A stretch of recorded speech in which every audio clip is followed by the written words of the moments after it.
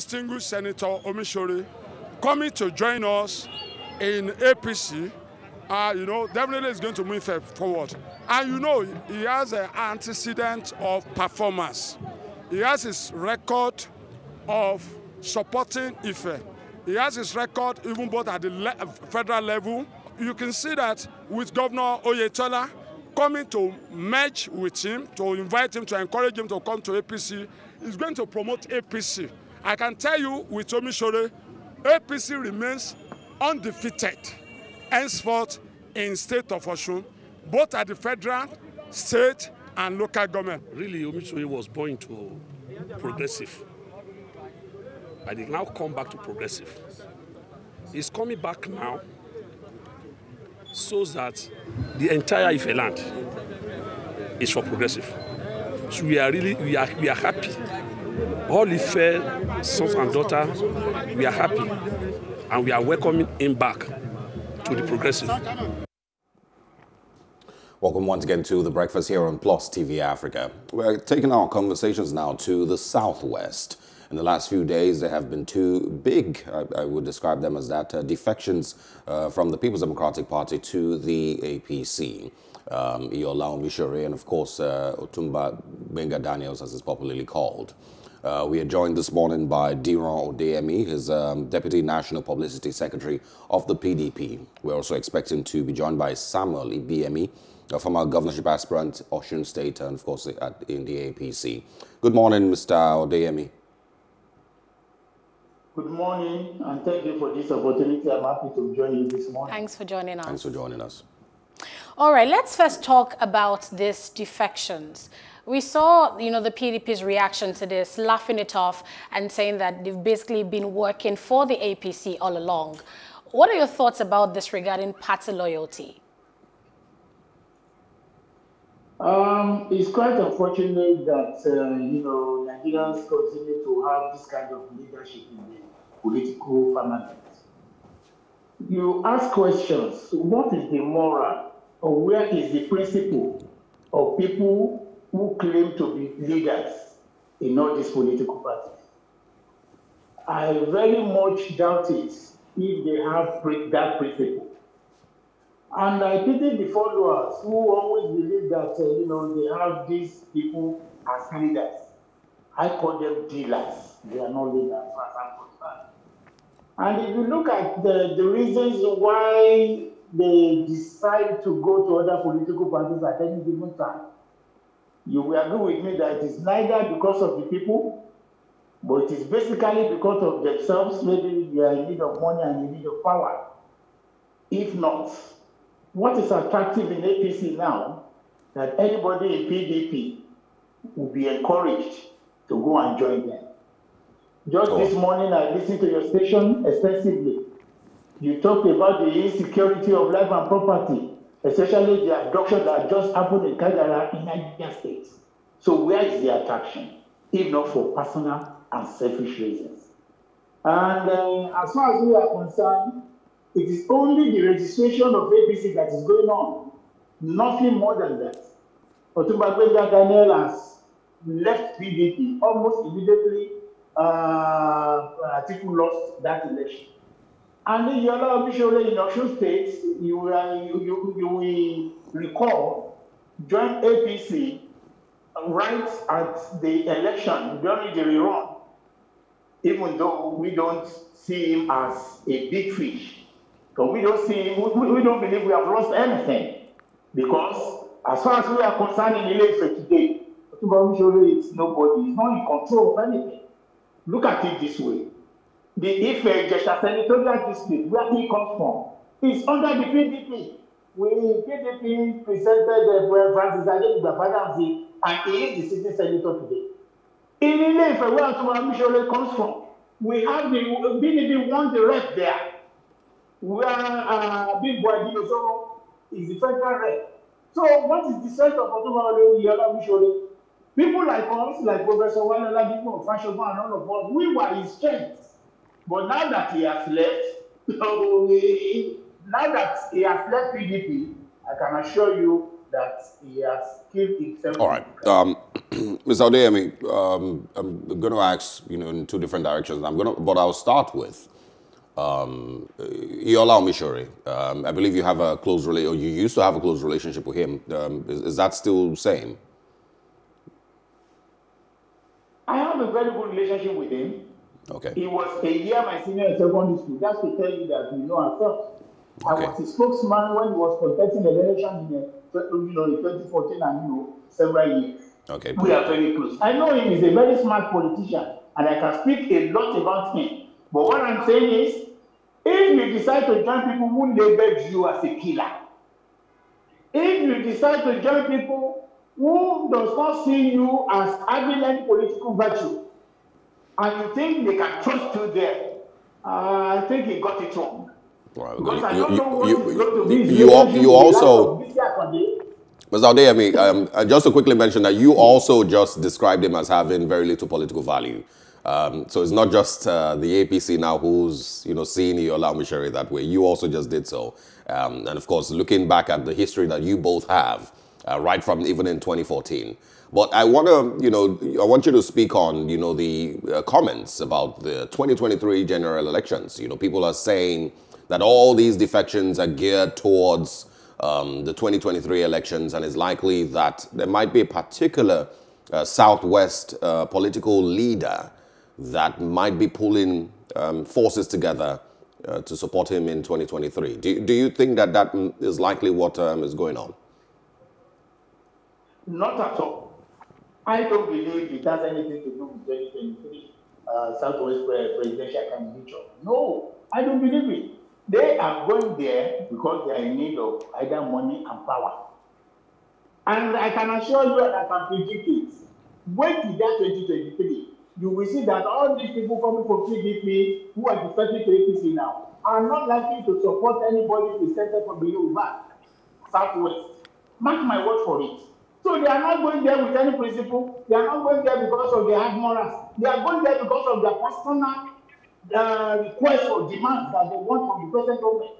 So it has nothing to do with 2023. Politicians don't do things because of others. They do it because of themselves. Okay. All right, so I'm aware we now have the former governorship aspirant of APC, Osun State, Mr. Samuel Ibiyemi. Good morning, sir, and thanks for joining us. Yeah, good morning.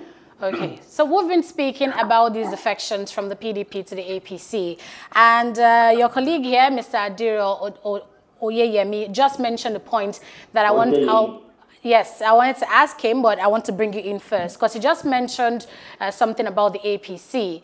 He said people defecting to the APC are not going there for any principles, but they're going there for money and power. Do you agree with him? Good morning once again. I'm sorry that I did not join the last time. We're talking about PDP or APC in Osun State, in state of Osun. I can tell you that, as you all know, PDP, they don't have anything to offer. And if you look at state of Osun today, you will see that for any reasonable any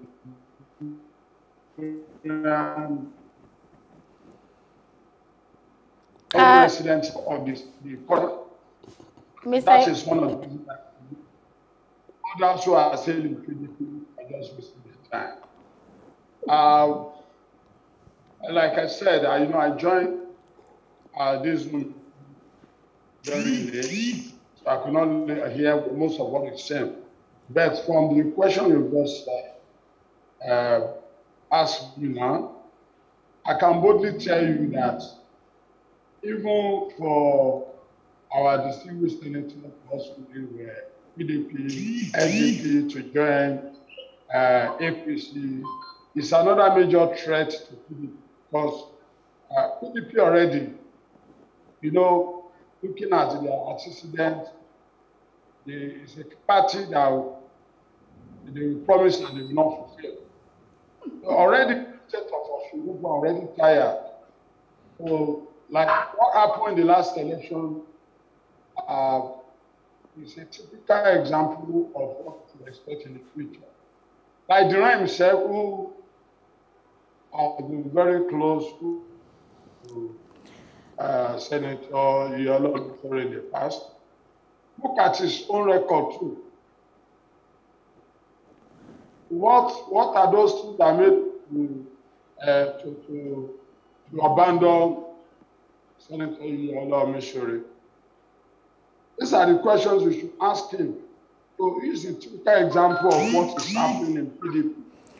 Okay, Mr. Ibiami, we're having a bit of an issue with your audio, but I just wanted to get some clarity, especially hearing from the horse's mouth. The two defections we've seen from the APC, what were the triggers? What were the motives for them? What? Hello? Can you hear me? Hello? Yes, Mr. Ibiami? Yes, can you repeat? Yes. I am asking you for some clarity, regarding the defections we just saw to the APC as to what motivated them.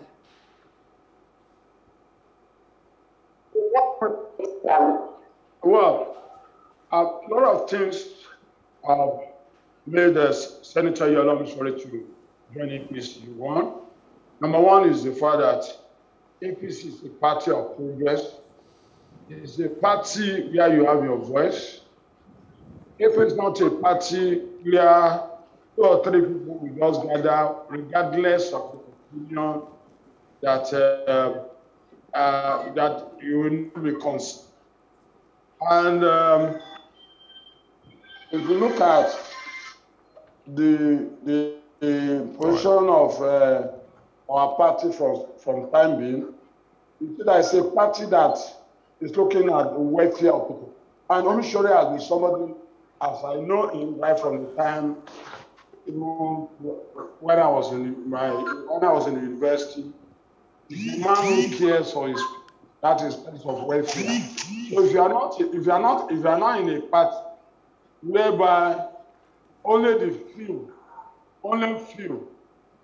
will just decide for the entire state. All right, let's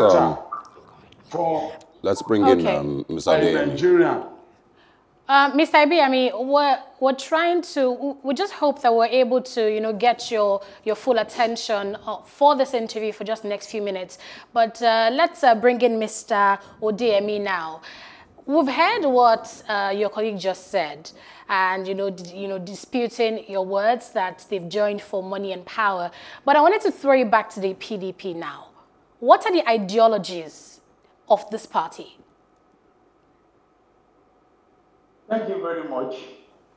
It's quite unfortunate, or it's illogical when you blame PDP for a misrule in court for 16 years. And you wonder the actors in PDP that got PDP to be labeled incapable of ruling this country. If these actors are now shifting base from PDP to APC, and immediately they join, they now become the saints, then you ask the question, what kind of democracy are we practicing in Nigeria? And what justification do we have to say PDP is a bad political party? Mr. Odeyemi. As far as PDP is concerned, as far as PDP is concerned, the only thing we enjoy in PDP is full meaning of democracy, where you have no godfather, where everybody contributes to the progress of the political party. All right. Mr. Odeyemi, I'm asking... Where you don't ask for your history before you become anything. So PDP is for the people. It's for the progress and emancipation of people. PDP has no manifesto that puts smiles on the faces of the people. All right, Mr. Odeyemi. Dear Odeyemi, I want to, of course, still focus on the PDP. Do these defections, I know you initially had described Iyiola Omisore as not having a lot of political relevance, but do these defections show the death of the PDP in the Southwest? We currently maybe just have Governor Seyi Makinde of Oyo State still in the PDP. There were rumors of Femi Fani-Kayode also, former minister, likely defecting. That was a rumor. I'm not sure how true how that would play out. But do these defections show the death of the PDP in the Southwest? Or do you think the PDP is still a strong party with a solid base in the Southwest? How can, now let me correct one thing. Femi Fani-Kayode is not going to defect. Take that from me this morning. And I am happy he has not said it. Having a meeting with friends in other political device does not translate to jumping ship. That I want to correct. And regarding Gbenga Daniel and Omisore you are talking about, you're only celebrating them because there's nothing new about them. They have left the party almost how many years ago? So it does not signify that PDP is no longer existing in Southwest. We are existing, we are solid, and by the special grace of God, we are going to win more governors in the Southwest. So we are solid, we are not afraid. And just like I said, what you are celebrating today is not new. It's just being thrown up because of the fact that they just registered officially for APC. All right. Okay. So we are stable. We are in control. All right. So this question is going to go both ways. I'm going to start this one with Samuel Ibiyemi, a former governorship aspirant, Osun State APC. I want you to respond to the possibilities of infighting in the APC, seeing the history of these persons, and I'm going to be referring to people like Iyiola Omisore, who over time has not been very, very close with Gbenga Daniel.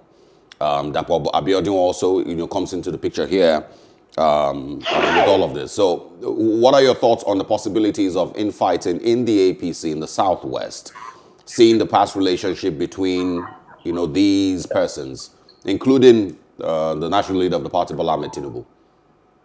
Okay, with respect to the infighting in the APC, yes, there is no infighting in the APC, and even with the coming of Senator Iyiola Omisore, only the opposition has seen the coming of Omisore as a threat. Where you have strong people coming together, definitely there are people who will definitely be afraid. You have to disagree to agree. That is the principle of democracy. One person cannot just take decision. Whatever you see in APC today, either in terms of disagreement, it's only the external forces that are raising, all right, blowing all this disagreement beyond the level. Okay. Yeah, I think that members of the party and the leaders. I think you've answered the question. I don't want us to go too deep into. I don't want us to go too deep into the character of the APC as a party. But let's bring in Diron Odeyemi, and of course your response to the same question. The possibilities of infighting in the APC, seeing these defections happening, and I'm bringing in Iyiola Omisore, Gbenga Daniel, Bola Ahmed Tinubu. If you look at the past relationship that these people have had, they've not been really, best of friends. So do you agree? Do you think that there might be crisis? There is going to be crisis. We are happy in PDP because we have shown liability to them. The liabilities are going there. We have our peace in PDP. I don't see them working together. And just like I said at the beginning, are you now going to say that the likes of Bola Tinubu, the likes of Shibisi Akande, who are leaders in the APC, will accept that now that Omisore no longer kick Bola again? Are you saying that they are going to trust him to such an extent that we now give him a position in APC? Of course, the infighting has just begun. This is just the beginning of many things that is going to happen in APC. So, as far as I'm concerned, I remain resolute on my stand that they are political liability, and it's good that they have left PDP, and we see what will come of PDP and APC in 2023. All right. Thank you very much, Mr. Diron Odeyemi, the Deputy National Publicity Secretary of the People's Democratic Party, PDP. And also thanks to you too, Mr. Samuel Ibiyemi, a former governorship aspirant of Osun APC. We appreciate your time and thoughts on The Breakfast. Thank you very much for the opportunity. Okay, so we're now looking at something else. It's an issue of an alleged murder or assassination of a Nigerian in South Africa. We've had cases like this too long, for far too long, and right now we're having a public outcry. NIDCOM is involved, and we have the brother of the deceased on the line waiting for us to get into this conversation right after this break. Do stay with us.